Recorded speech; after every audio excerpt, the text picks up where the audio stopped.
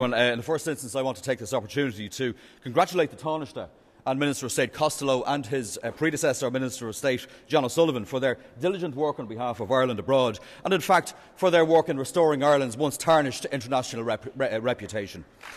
Delegates, Ireland has a long and a proud history when it comes to overseas aid. Our NGOs are rightly renowned. They are often first on the scene at times of natural disasters or emergencies. Of course, as the Minister pointed out, there is a great deal more to overseas aid than the crisis response required during times of upheaval.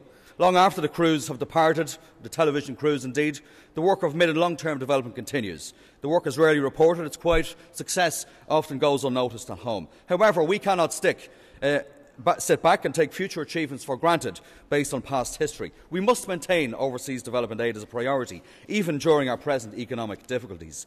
It would be very easy for us to say, delegates, that we cannot afford this, but starving children in the developing world can't mount a mass email campaign. They can't march on the Dáil. We don't hear their pleas at the other end of the phone. Unlike turf cutters and so on, they don't have the capacity to march to the Dáil.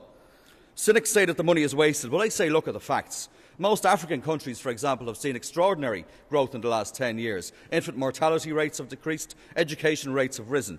Even if there was no moral imperative on us to do the right thing, self-interest should drive us on. These countries are our future trading partners. What benefits Africa benefits the world. What benefits the world will surely benefit an open, export-led economy like Ireland's. Delegates, there has been much talk on how our independence has been compromised by the lousy deal imposed on us by the previous government. A rotten deal which we continue to negotiate and improve bit by bit, day by day and month by month. All that being said, we still have choices. Wherever an Irish flag is flown overseas, wherever an Irish NGO operates, it makes a statement. This is who we are as a country. This is what we do. We reach out to others who need our help, because Irish people have an inherent sense of decency, of fairness and of compassion, and we must never lose sight of that. If we ever did, I think we truly would have lost our national identity and indeed our moral sovereignty.